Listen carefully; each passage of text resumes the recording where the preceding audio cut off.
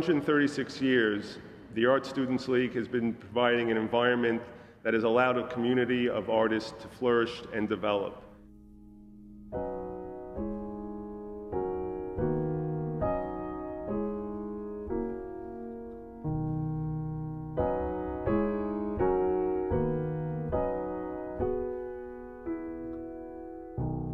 The Art Students League was a center of the art world at that time. Everybody came there. At lunchroom, you could meet some of the most famous people of the period. So the league was quite a variety of possibilities.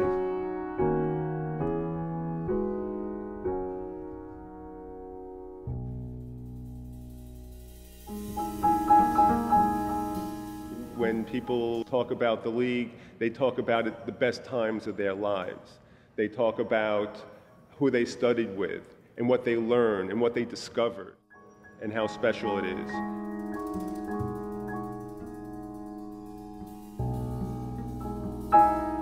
So the league had all these various characters teaching there that were very interesting people.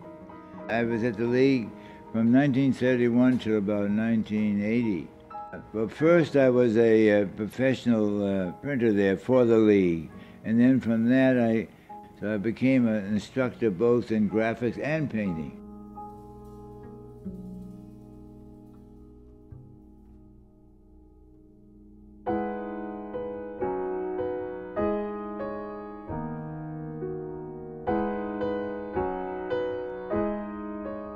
Here, the drive to really understand painting, drawing, printmaking, sculpture has never left. It's truly an extraordinary place.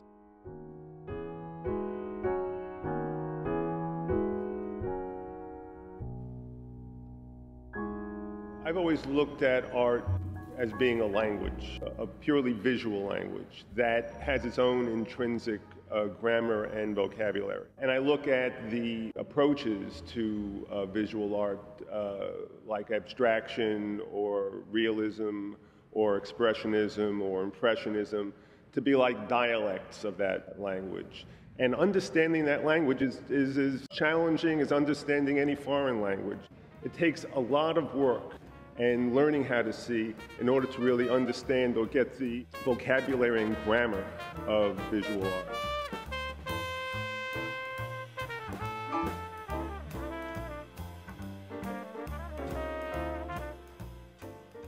And you come in, you work, you get critiqued, you learn from your fellow students. You're joining a community in a way as much as you're joining a class.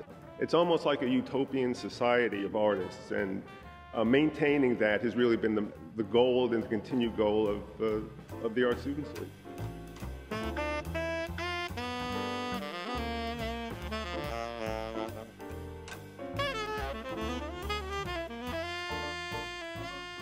The more you understand the language, the more you start to understand greater possibilities than you originally thought of. Once you understand it or begin to understand it, it's never what you thought it was when you came in.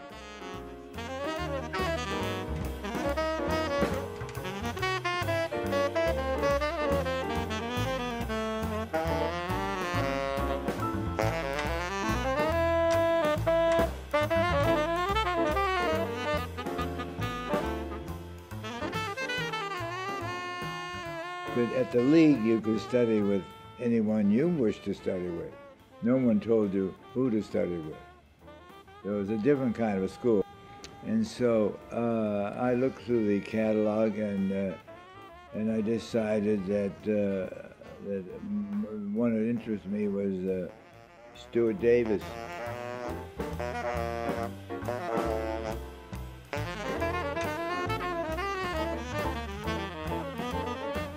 When you look at the rich history of this place, and you see the roster of names that came through here, Georgia O'Keeffe, Jackson Pollock, the name, the list just goes on.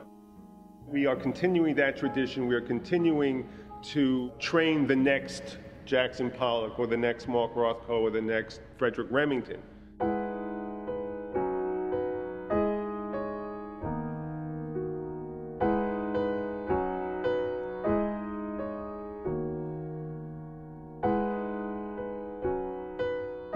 are so many stories that are attached to the Art Students League. This is the fertile ground for people like Helen Frankenthaler, or Louise Nevelson, or Barnett Newman. This is the place where these people were allowed to come to learn at their own pace, to glean as much as they could, to absorb as much from their instructors as they could, and really add so much to the lexicon of American art.